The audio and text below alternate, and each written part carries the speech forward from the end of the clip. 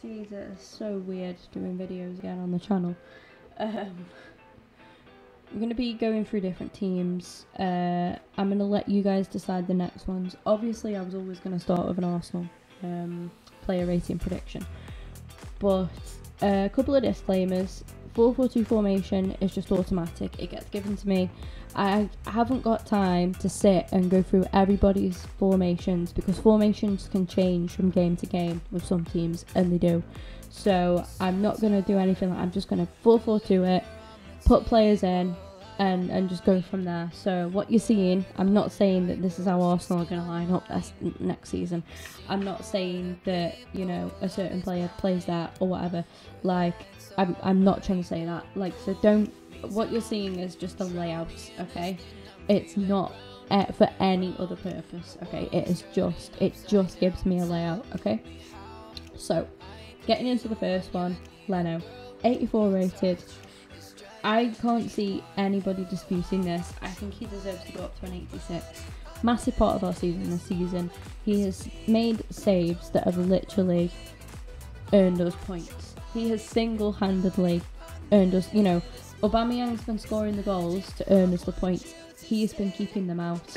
I mean, we've still conceded a lot, don't get me fucking wrong, but without Leno, I dread to think of where we'd have ended up this season. Right back, I'm going to go to first option is obviously Hector Bellerin.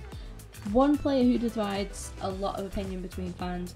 I don't think we've seen enough from him this season, obviously because of injuries and stuff, to sort of judge his rating. 80 rated, I think just leaving with that would be fair enough.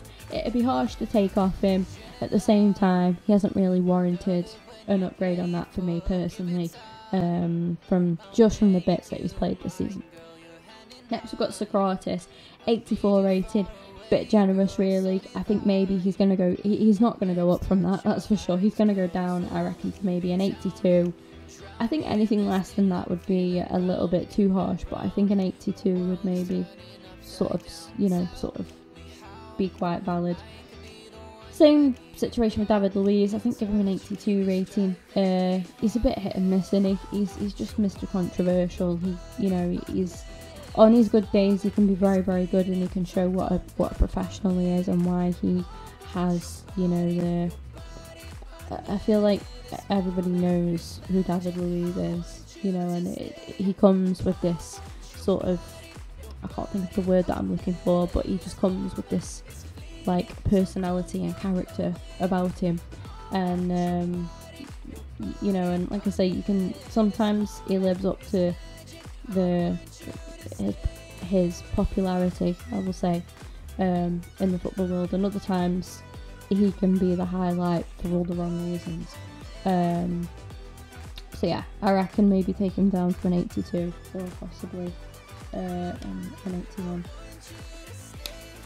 81. So we got Kieran Tierney, 76 rated, easy one for me. Has to go up from that. He has to. I'd be very, very surprised to see that he doesn't. I reckon, personally, I would take him up to an 80. I think if Bellerin's worth an 80, so is Tierney.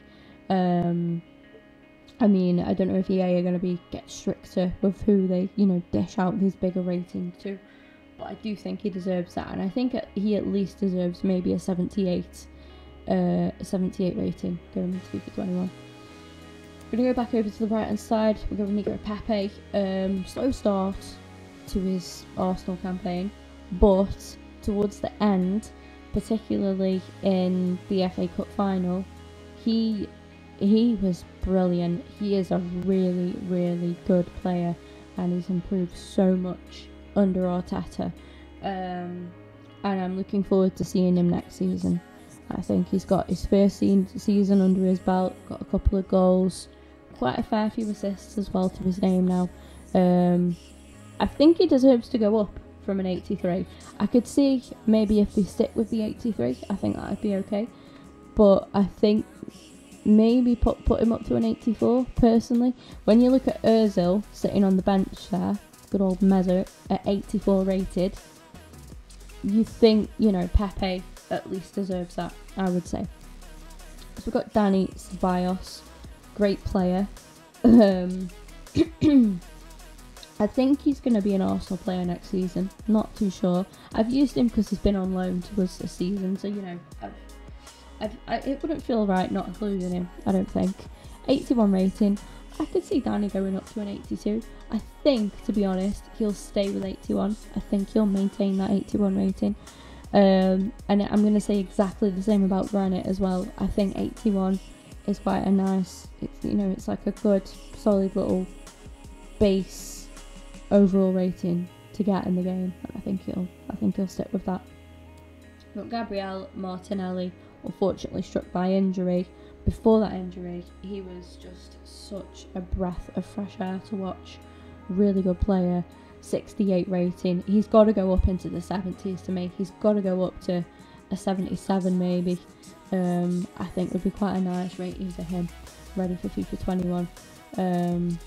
But yeah, I think that would make a lot of sense. Now I'm going to go to Mr. Lacazette. I think he's going to decline a little bit. I think maybe an 85 or 84 rating for FIFA 21. I don't think he's as bad as some of our fans sometimes make out, but I think, like I say, he's not going to improve. He's not going to go up from that 86. It's going to go down to, it'll either stay the same or it'll go to an 85, maybe down to an 84. I think anything less than that would be a little bit harsh. Next up, we've got Mr. Pierre-Emerick Aubameyang, another player who I want to see his rating go up. 88 rated. He might keep that, but he's literally, as I sit and record this, he's been listed today he's been announced today as our player of the season. So I reckon 89, maybe a 90 rated Aubameyang for FIFA 21 would be lovely to see. Just as much as, what would be even lovelier to see, what would go even nicer with that 90 rated Aubameyang would be the Arsenal badge next to his face there. I'm hoping to God we keep hold of this man.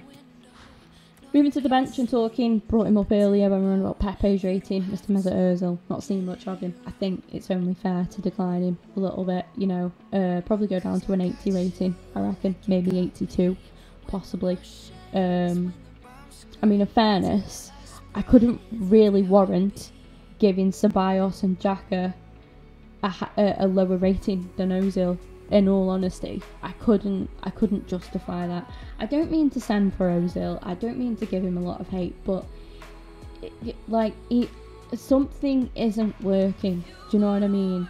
Like, I do still believe there's a bit of the old Mesut in there.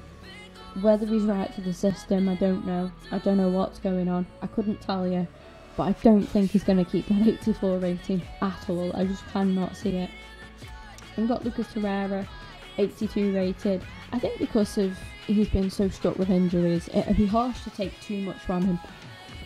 I can't see his rating going up, but I think he could go down maybe to an 80. Don't think any lower than that. I think anything lower than 80 would just be harsh. So I'm going to stick with that. Next up we've got Mustafi, 79 rated. Really improved under Arteta again. Another player who's been alright under Arteta. 79 rated. I reckon maybe just keep him with that. Maybe drop him to a 77, possibly. Again, anything lower than that is just a bit harsh. Rob Holding. I think Rob deserves a good 77 rating as well. I feel like 77 is a good base overall rating for somebody of their sort of calibre. Do you know what I mean? To start off with in FIFA 21. So that should be good. And yeah, I think he deserves that.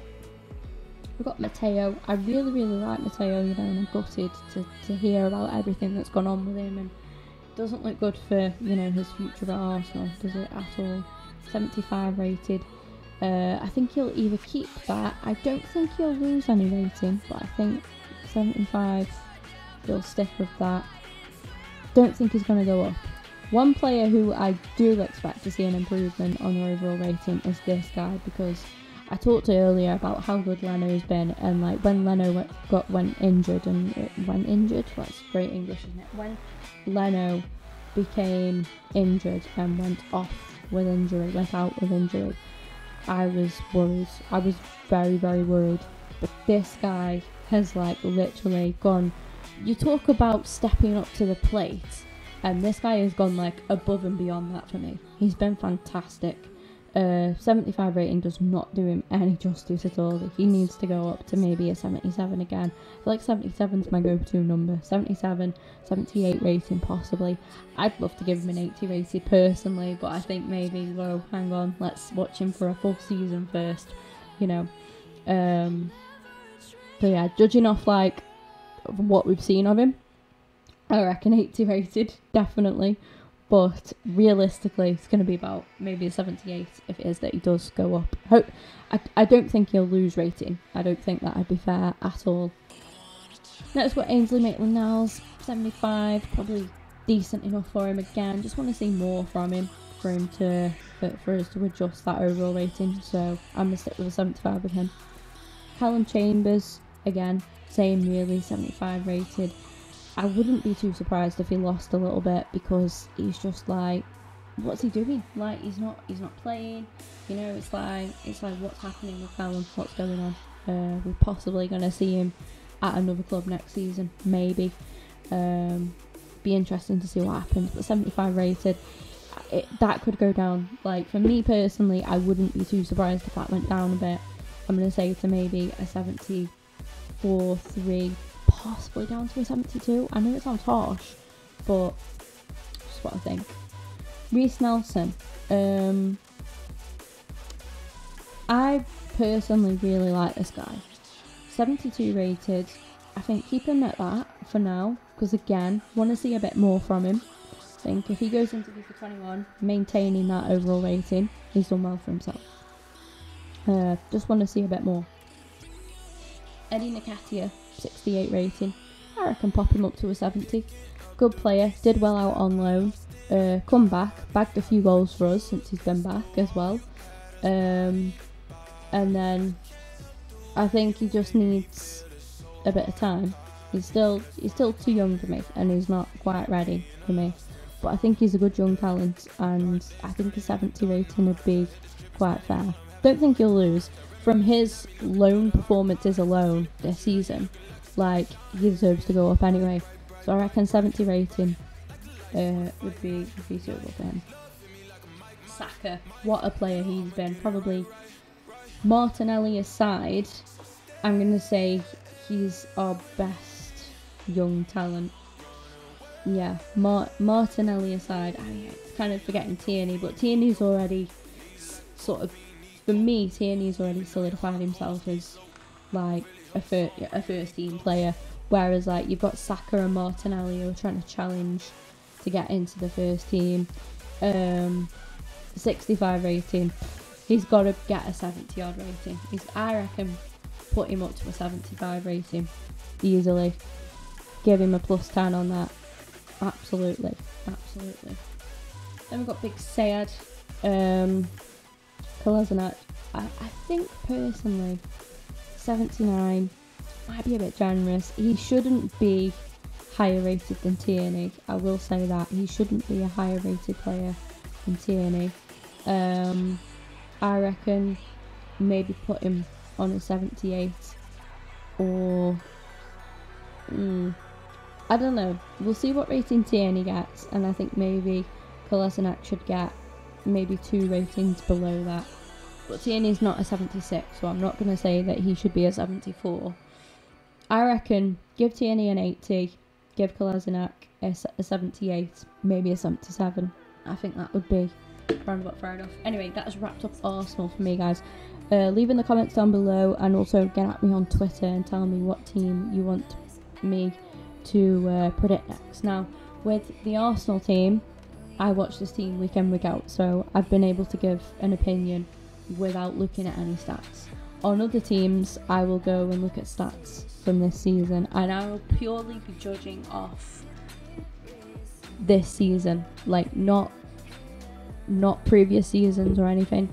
This season, that is what I'm trying to go off. Okay, like I say, leave in the comments or get at me on Twitter, same name as my YouTube name, so you can find me on there and let me know who you want to see the next one of these on. I'm going to render this, whack this up as a video, and then I'll be starting a stream as well at some point today. A video and a stream from me today, guys. We are just pushing out the content right now. Yeah, I hope everybody's good. Anyway, have a good weekend, and hopefully I'll see some of you in the stream. If it is that you haven't already subscribed, by the way, please hit that sub button. We surpassed 2.4k. Road to 2.5k is now go. So let's take us there, and I'll catch you guys later.